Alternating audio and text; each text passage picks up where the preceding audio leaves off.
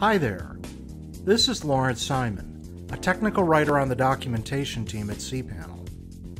cPanel and WHM allows you to schedule backups of the accounts on your system. After a while, the system will run out of space to store backups. We have a solution to that problem. Backup retention tells the system how many backups to keep. Here, let me show you. Let's log into WHM. Scroll down to the Backup section and click Backup Configuration. The Backup Configuration interface appears. Let's select Enable to enable backups. And for now, I'll just select Daily Backups, every weekday. I'll tell the system to retain 4 daily backups. When the system successfully backs up, it will delete any old backups so that it retains only 4 daily backups. The important word in that sentence is successfully. If the backup is not complete, the system will not delete any old backups. Let's see this in action. Day 1, the system backs up the accounts. And let's say that the backup completes successfully. Everything backs up.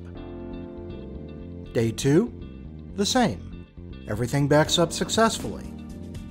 Day 3, Day 4, everything backs up successfully. Then, on Day 5, the same thing happens. Everything backs up successfully. Now we have 5 backup files. Because we only want to retain 4 local daily backups, the system deletes the backup from Day 1. On Day 6, something happens. The backup does not complete successfully. There was a problem with an account. The system will notify the system administrator that the backup completed with errors. Also, the system does not delete the backup from Day 2. For the next few days, backups do not complete successfully.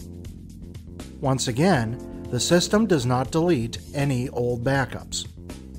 And then, let's say on Day 10, the backup completes successfully. The system will delete older backups until it's only retaining 4 backups.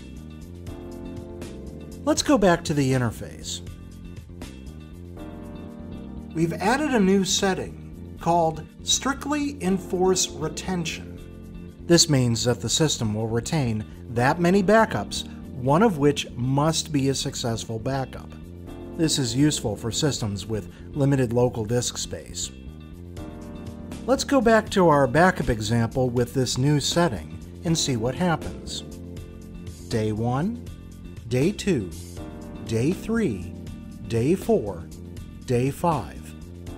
We see the same behavior through the first 5 days. When the backup on Day 5 completes, the system deletes the backup from Day 1. Okay, on the 6th day, there was a problem. The backup completed with errors. So, the system will notify the system administrator that the backup completed with errors, and this time, the system deletes the backup from Day 2 in order to retain only 4 backups. On Day 7, the backup fails. The system deletes the backup from Day 3. It still has successful complete backups from Days 4 and 5.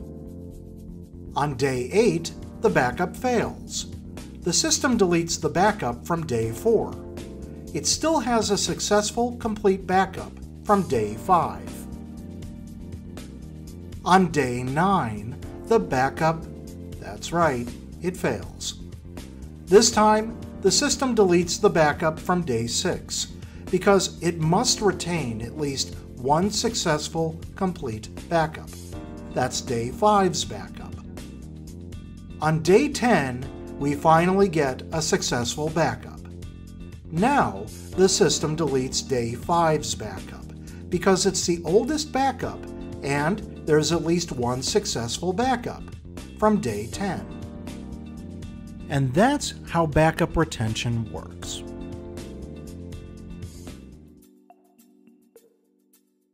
For more information about cPanel, the hosting platform of choice, go to cPanel.com or follow us on Twitter. Thank you for watching.